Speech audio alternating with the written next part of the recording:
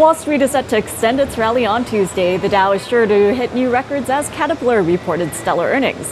In the previous session, U.S. indices closed lower. On Monday, the indices were pressured by media, telecom, services, as well as capital goods. 63% of S&P 500 constituents traded lower yesterday. And taking a look at company news, Caterpillar posted quarterly earnings that topped forecasts. The stock was the S&P's and Dow's biggest market gainer. The company reported robust demand for its construction equipment in North America and China, and Caterpillar also raised its full-year forecast.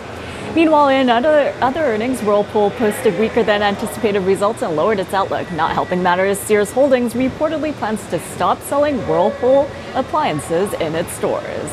And over in the tech sector, shares of Apple could slide after a report in Japan's Nikkei newspaper that iPhone X shipments will only total above half what was expected this year. In overseas markets, the Nikkei gained 0.5%, the Hang Seng fell by 0.5%, while South Korea's Kospi was trading flat. European indices are edging higher.